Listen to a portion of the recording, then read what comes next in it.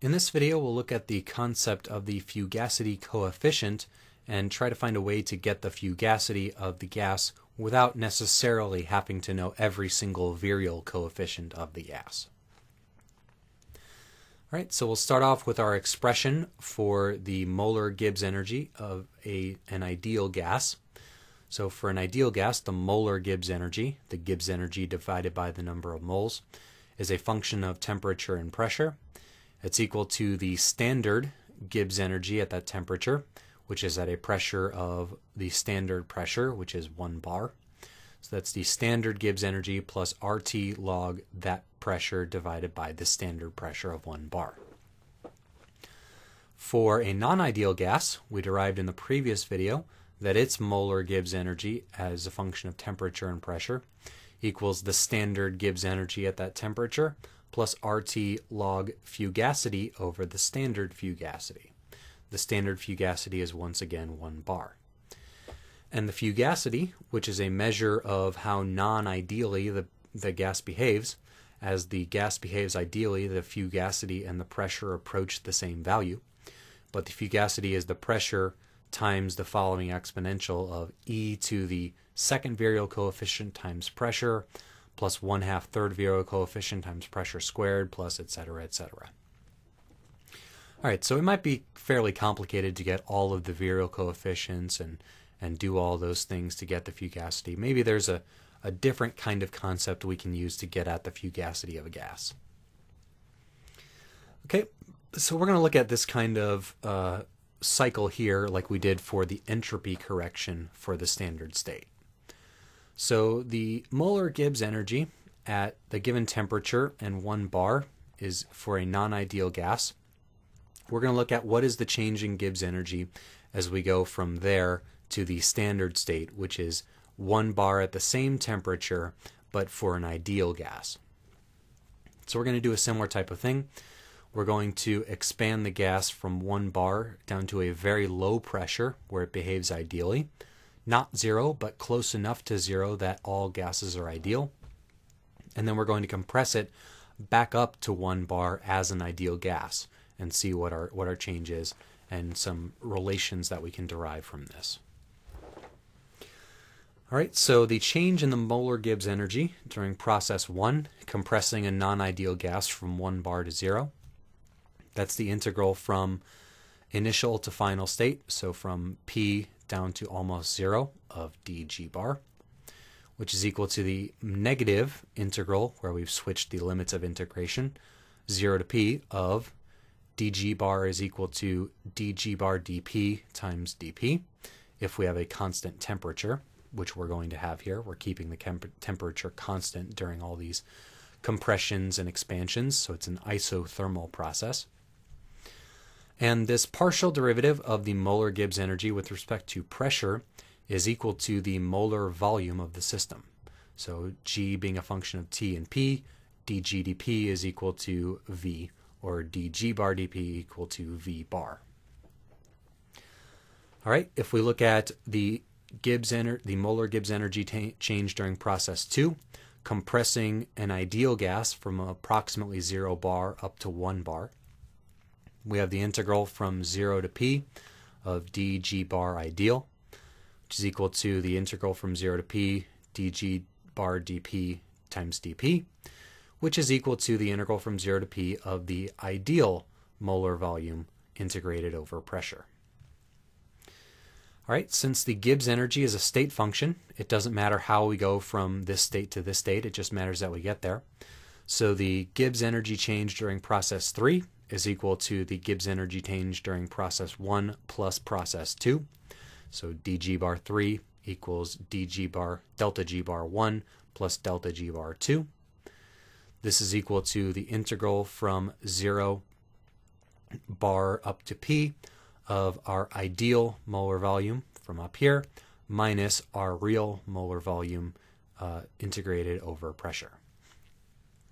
So much as we've done throughout much of this playlist, the ideal molar volume obeys the ideal gas law. PV equals nRT, or PV bar equals RT. So our ideal molar volume, V bar, is RT over P. We also have the concept of the compressibility factor, PV bar over RT. For an ideal gas, this value is 1. For a non-ideal gas, it deviates away from 1, either in the positive or negative direction. All right, so for our going from a non-ideal to an ideal gas at 1 bar and a given temperature, we have the integral from 0 to P of RT over P minus V bar.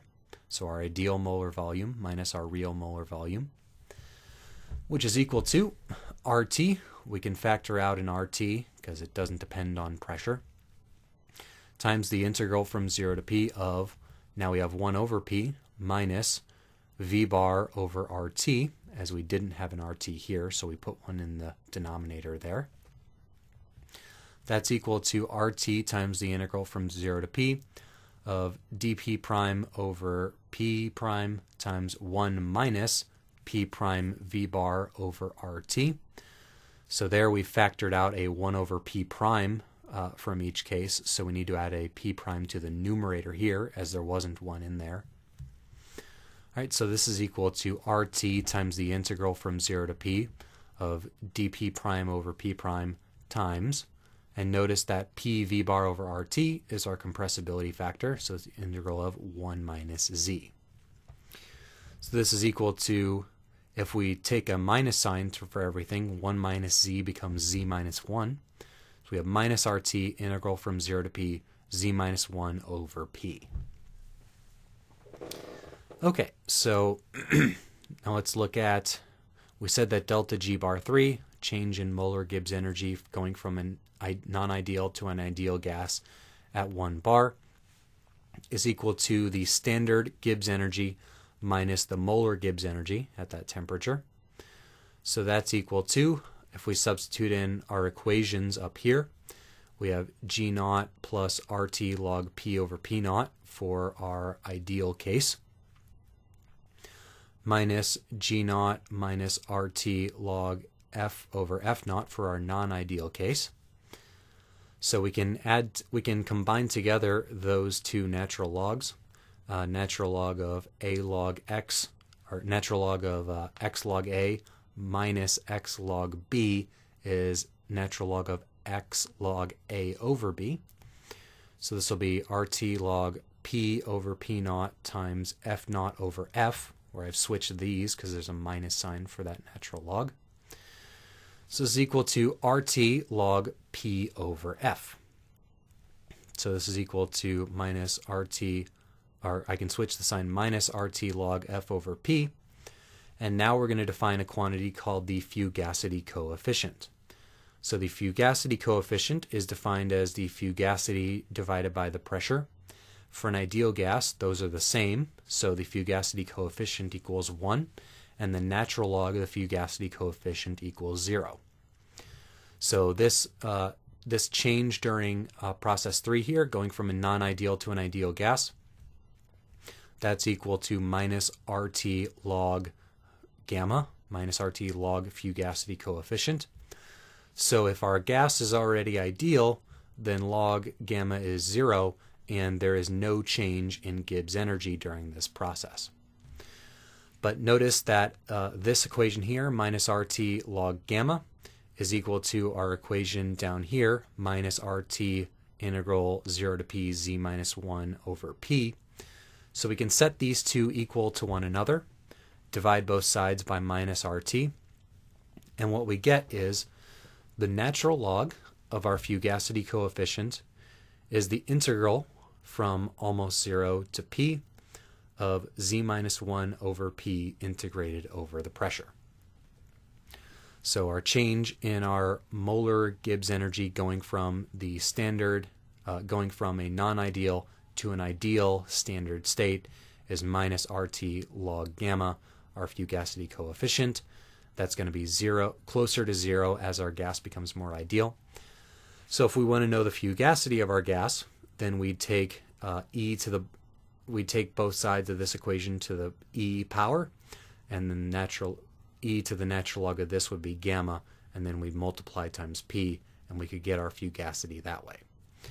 So if you know what the compressibility factor is as a function of pressure, all the way up to the pressure that you have, you can compute the fugacity coefficient from the integral of that minus 1 over p.